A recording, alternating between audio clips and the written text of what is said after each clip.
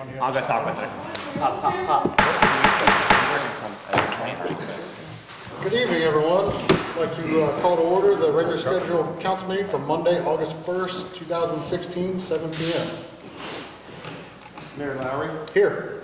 Mr. McIntyre, Here. Mr. Reynolds, Here. Mr. Lindsay, Here. Mr. Rick Lowry, Here. Mr. McLaughlin, Here. Mr. Krabacher, Here. all members present. Thank you, sir. And if you'll stand, we'll have tonight's invocation by Councilman McLaughlin. Everyone, if you bow your heads, please. Lord, thank you so much for allowing us to join together to do the business of the city.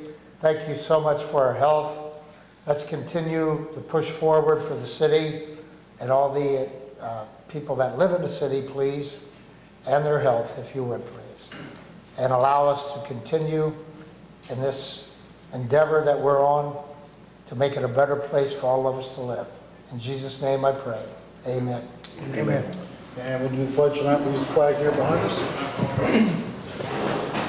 Pledge allegiance To the flag of the United States of America and to the republic for which it stands, one nation, under God, indivisible, with liberty and justice for all.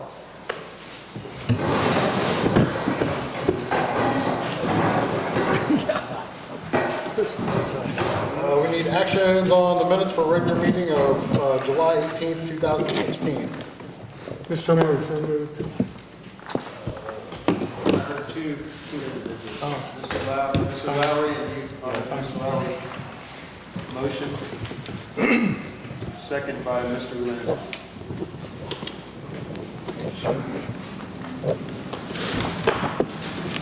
Ready for the vote? Yes, sir, when you're ready. Mr. Rick Lowry, Yes. Mr. McLaughlin, Yes. Mr. Krabacher, Yes. Mayor Lowry, Yes. Mr. McIntyre. Yes. Mr. Reynolds, Yes. Mr. Lindsay. Yes. Minutes passed 7-0. Thank you, sir.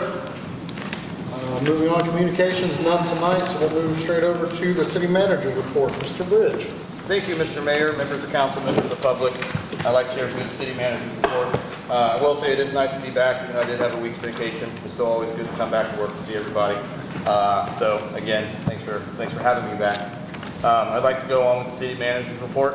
Under action report, there's 3 items I'd like to briefly discuss. Kennedy Trust, we had a mediation on 7/29, which was last Friday. We got done about 6 o'clock in the evening. That took place down in Dayton and Oregon District. We cannot discuss anything in open session, so next week we will be having an executive session, and our law director will be present, and we will go and give an outline of what we had learned in the Kennedy Trust mediation. Anything we do discuss will have to stay amongst us because it is a live pending court case.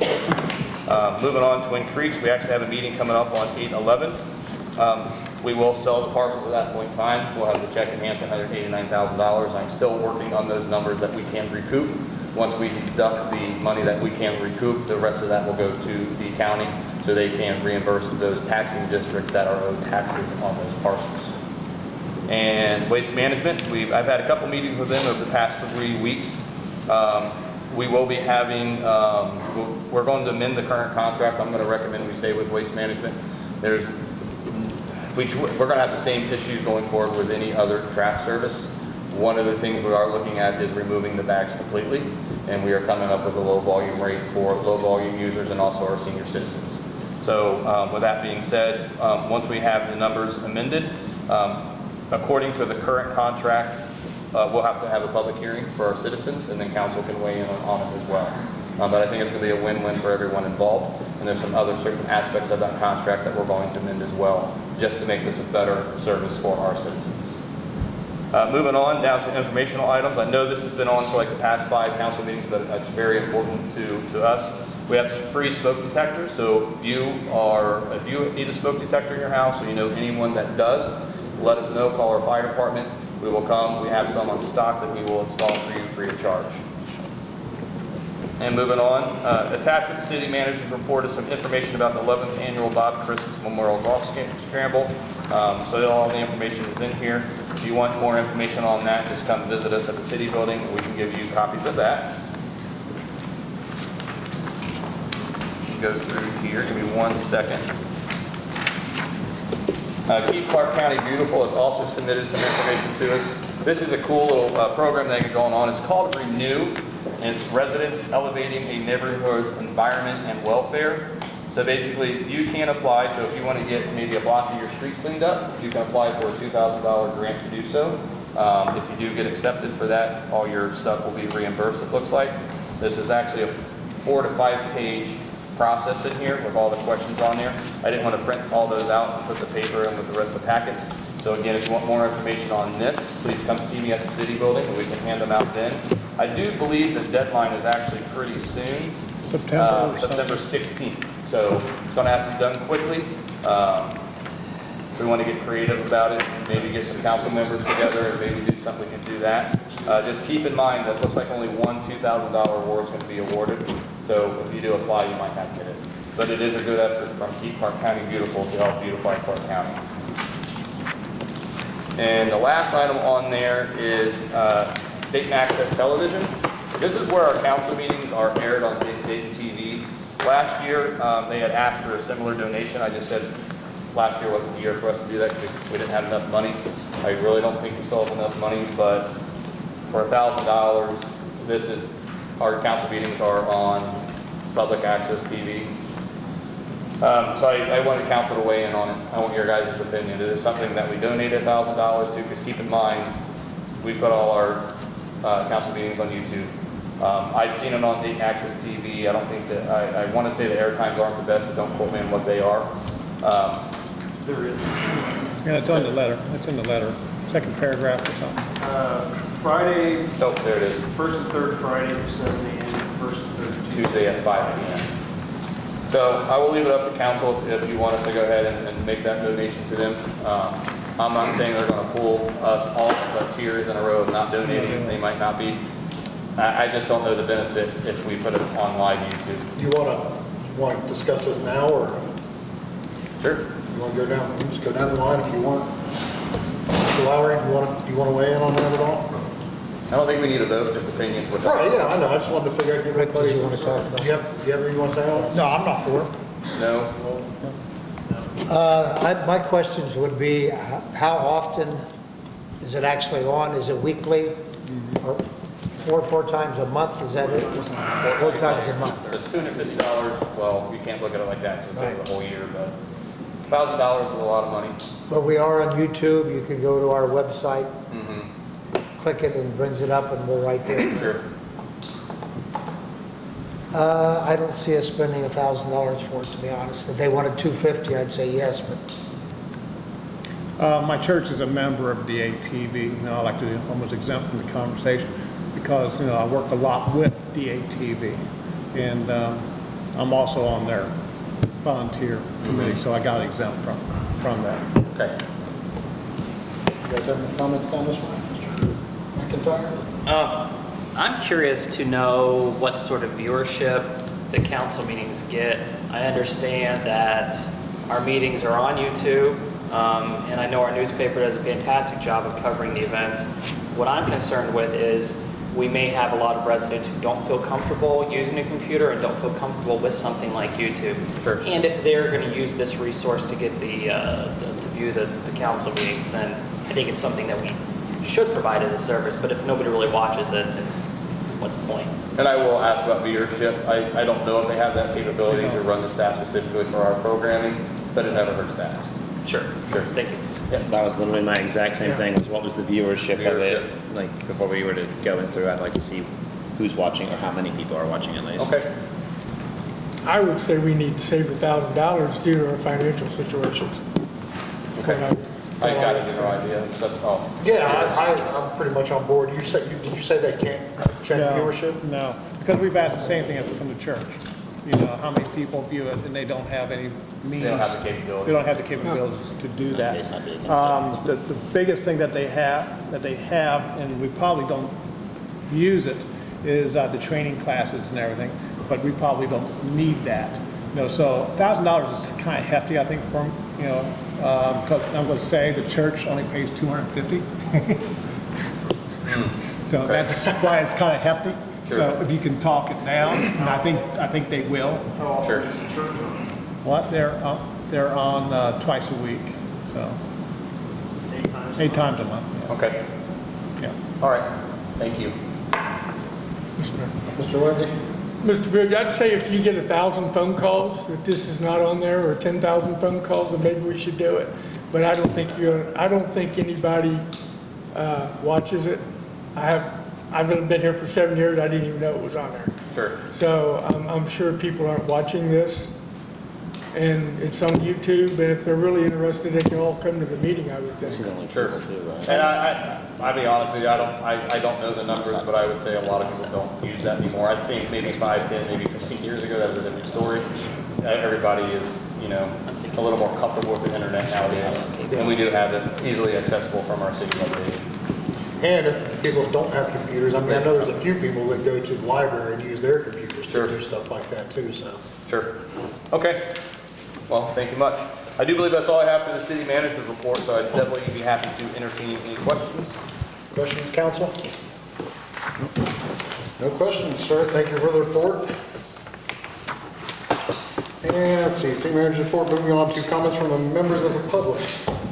Any of you have any comments or questions tonight? Dewey? Not everybody wants. All right. Let's see, comments. Let's go to committee reports, none tonight, so we'll move on to resolutions, Mr. Collier. Resolution 16-06, introduction, public hearing, and action tonight.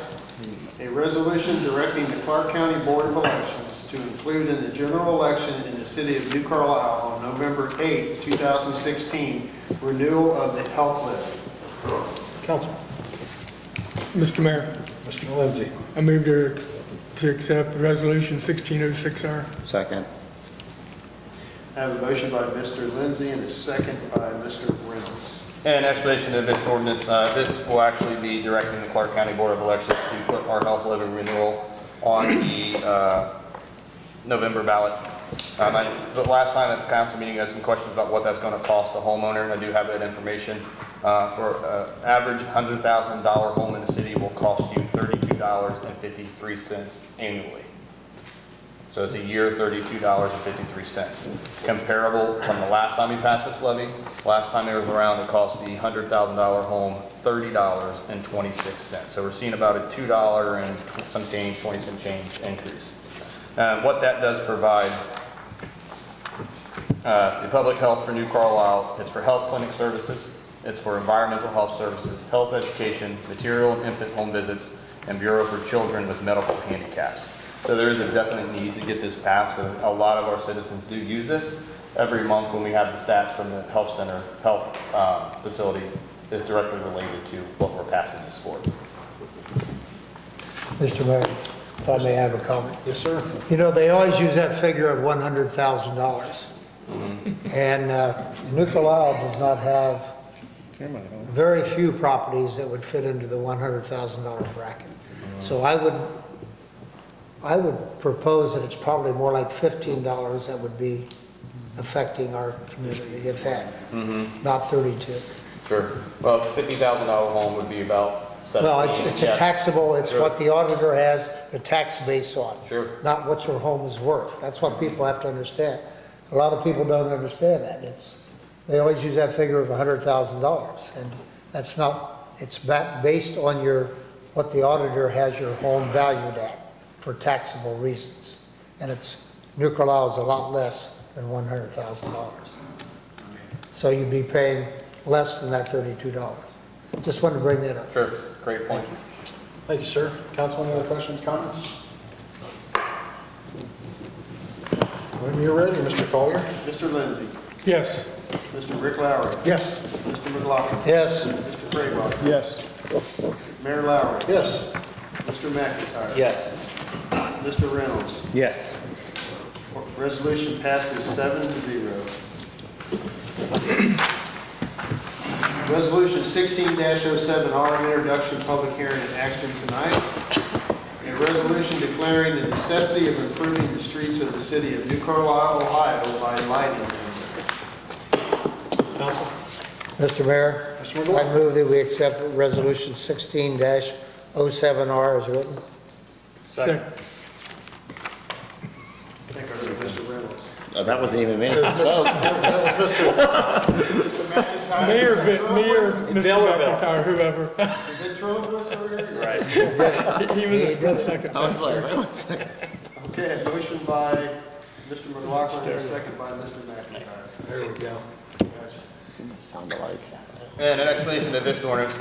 This is a yearly ordinance that we do for our street lighting assessments. This is the step one. Next council meeting has the actual ordinances. This resolution just is declaring what it says, the necessity to do that. Council, any questions, comments? I have a comment. It's based on the footage, your frontage of your home Sure. where you live. Is that, if you're on a corner, you're gonna pay a little bit more. If you're on just a street, that's what you're gonna pay. Yep. So it's based on the footage of your home, and it's a renewal, to renew the lighting, the street lighting in the city of New Carlisle. Now, we'll say this too, and if I can add this on, you're absolutely correct, it's based on your frontage. A while ago, we had the ordinance because of the Miami Valley Lighting, losing their affiliation with DP&O Energy. Well, we will see an increase of 5%. Me and Colleen and I have crunched numbers. We don't need to pass that on to our residents as of yet. We have enough to cover that. So our residents won't see that 5% increase. We're just going to, we have enough money in there to balance it out. Mr. Lindsay?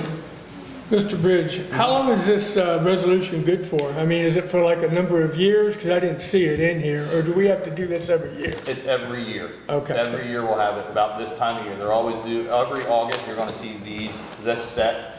The first Okay. meeting in August, you're always gonna see these sets of ordinances and resolutions. All right, thank you. They're housekeeping, Yeah. essentially what it is. When you're ready, Mr. Collier. Mr. Reynolds, Yes. Mr. Lindsay, Yes. Mr. Rick Lowry, Abstain. Mr. McLaughlin. I'm being charged for front and back, but I'll have to go ahead and yes. 2 streets. I could make a list, I'll make you change to that one. I got the largest frontage in mine. Mr. Craybacher, Yes. Mayor Lowry, Yes. Mr. McIntyre. Yes. Passes 6-0 to 1. Clarification. The reason I abstain is regardless of what happens, I don't have to pay for it. There are no streetlights where I live. Okay. And I always abstain on this. All right. Well, we're gonna put some out there, so you I have to wish say. you would. I wish I had them. Get right on that. I get charged for a lamppost. All right, moving on to ordinances. If you want to go through those, Mr. Collier. Yes, Mayor, I'd share before I get started that all 4 of these are just introductions. I like how you added that. Those are kind He of, does that. oh, is it you? Yeah, that's Okay, my well, voice. those are nice. That's his brainchild, that's a good move. Ordinance 16-32, introduction tonight, public hearing and action on 8/15/16. An ordinance determining to proceed with the improvement of certain public streets within the corporate limits of the city of New Carlisle, Ohio by lighting them. Ordinance 16-33, introduction tonight, public hearing and action on 8/15/16. An ordinance levying assessments for the improvement of certain public streets within the corporate limits of the city of New Carlisle, Ohio by lighting them. An ordinance certifying, ordinance 16-34, introduction tonight, public hearing and action on 8/15/16. An ordinance certifying to the Clark County Auditor and authorizing placement on the tax duplicate certain delinquent utility accounts for collection of real estate taxes. Ordinance 16-35, introduction tonight, public hearing and action on 8/15/16. An ordinance certifying to the Clark County Auditor and authorizing placement on the tax duplicate certain uncollected weed and or grass cutting fees for collection with real estate taxes. That's all I have, Mayor. Thank you, sir. Before I have you move on to other business, Randy, Mr. Bridge, if you didn't mind, I was going to ask you a question back on the trash. When you were talking about getting rid of the bags and coming up with like another plan for the senior citizens, Yes. are they going to use that smaller trash can, or is it still going to be a big one? Just No, it's gonna be less- smaller. Just one of them, like quarter size I ones? think they're like 60-something gallons or something. Okay. All right, so the goal is to get rid of the bags. The bags have been the issue. Okay. Thank you. Mr. Mayor. Mr. Lindsay? Mr. Bridge, to follow up with the mayor, the waste management, is there gonna be an increase or a decrease, you think? There'll be an increase, but we're gonna get into that later. I don't want 2 to weeks. dive too into it right now. Okay. Quick question, follow up on that. That'll be in the next meeting, correct? Or, Hopefully, that's what I'm shooting. okay, just wanna make sure. They have to do, finish some things up on Yeah. their end, and then I gotta do some things, but I don't want it to go much longer, because if we don't agree to it, then we'll have to rebid it. Right. And if we do have to rebid it and it goes past our current contract, they're not gonna leave us in the dark, they'll just keep on going until we finally get forward. I think it's gonna work out. I do. Okay. Thank you. Mr. Collier, you want to go through the other business there, please? Under other business, National Night Out will be Tuesday, August the 2nd, which is tomorrow evening from 6 p.m. to 9 p.m. at the Church of the Brethren. That is correct, tomorrow evening. What, NASCAR? You in charge of that? Tomorrow evening? Is that part of the Crime Watch Committee stuff too, also? Is that right? Okay. Okay. The 6th Annual Community Safety Day and Meet the Faces Behind the Badges will be Thursday, August the 11th, from 4 p.m. to 7 p.m. at Tecumseh High School, and this is presented by Family and Youth Initiatives. The Farmers Market is every Saturday, downtown New Carlisle, from 9 a.m. to 12:30 p.m. And also on other business and tax credit petitions submitted to the Clerk of Council on 7/26/16. And I did want to speak to that and update on council where that is. On July 26, 2016, the city received the initial initiative petitions that I had mentioned probably about a month ago in the council meeting. Those were actually hand-delivered to the city building sometime in the AM. It was time-stamped received 7/26.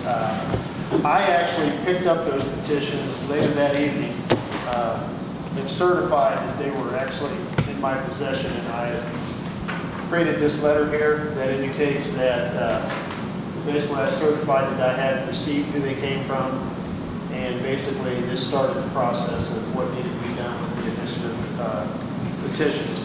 The next morning I placed a phone call to the Board of Elections and spoke to Jason Baker and informed him that we had received the petitions and that I needed to get a count of how many individuals had voted in the last governor's election.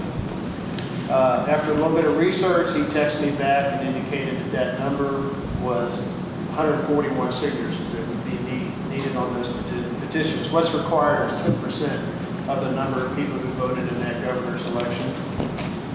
So I verified that with him. A little bit later that morning, I spoke with Lynette Dinkler, our attorney, city attorney, and reviewed the process with her. She has a copy of the petitions. We reviewed the language that speaks to it in the charter in chapter 10. And I just wanted to read that paragraph that where we are in the process right now. It's section 1001, number B, says when an initiative petition, easier for me to say, meets the requirements of this charter, it is properly filed within the office of the clerk of council, which is me. The clerk shall, within 10 days, transmit a certified copy of the text of the proposed ordinance or other measure together with the petition to the Board of Elections. Let's see, there's another section there. I need to find that and read that to you. Initiative and referendum petitions shall be filed with the office of clerk for review of sufficiency, including the number, but not the validity of the signatures as indicated in A1, which basically means that my responsibility is just to make sure that there's enough signatures to actually pass it on to the Board of Elections. Lynette is reviewing the actual language of the proposed initiative for sufficiency, and that is a term that she will have to determine what that means. She is researching that, probably talking to other municipalities to see exactly what that means. I don't know what that means, what the sufficiency of the petitions means. My deadline is Friday. This is my 10th day that I need to be required to take these petitions over to the Board of Elections. Once they go to the Board of Elections, then it would be their responsibility to research the validity of the signatures in whatever manner they do. It's out of my hands, and I think they have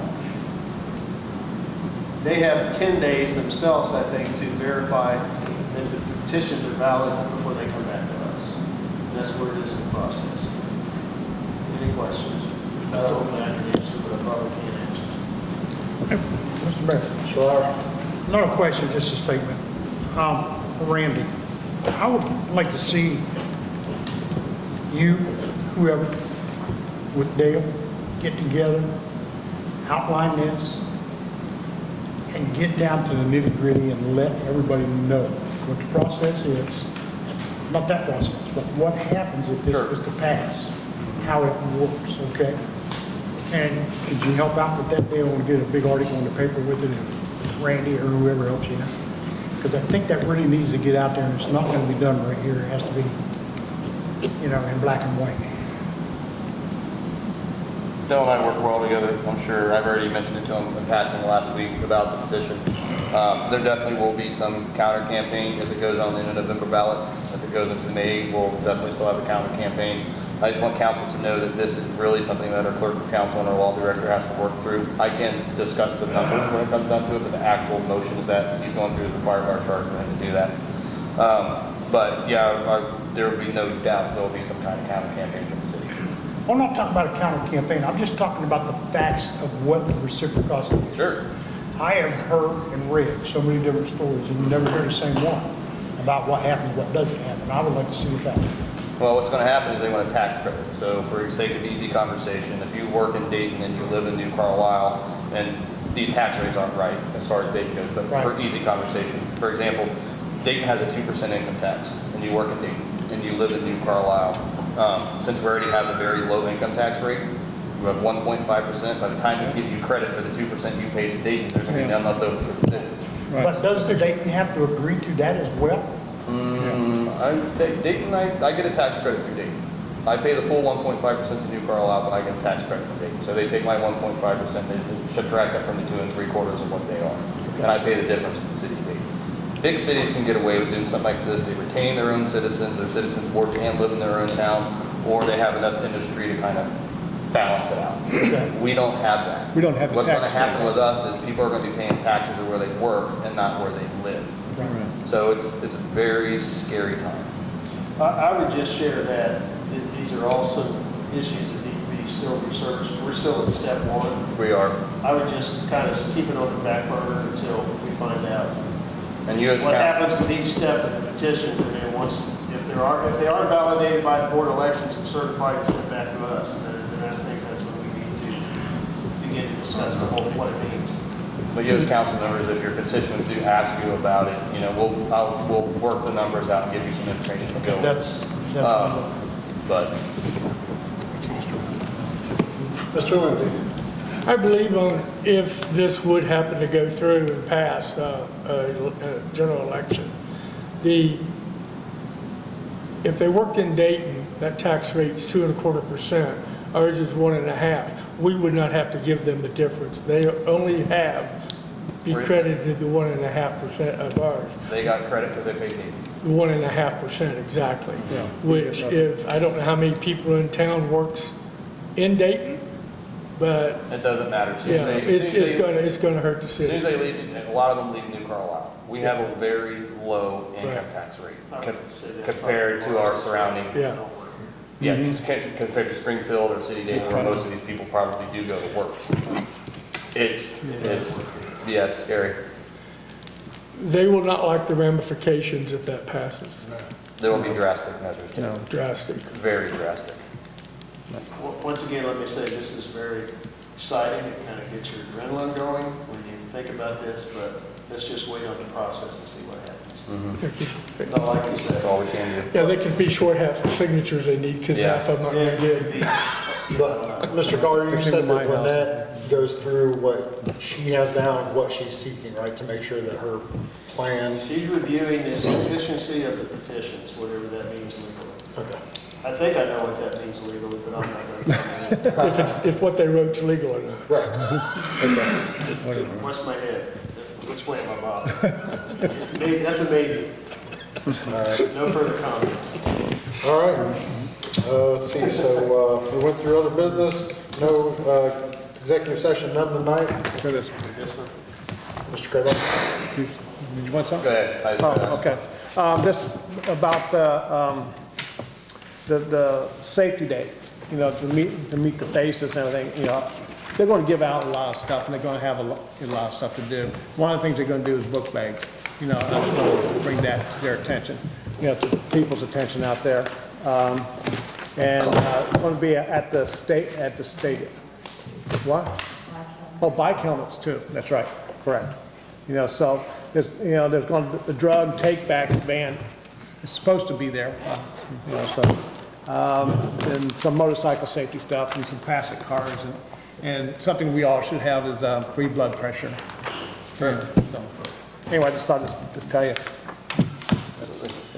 Thank you, John. Yes, next council meeting, executive session. We actually need to have it before, not after.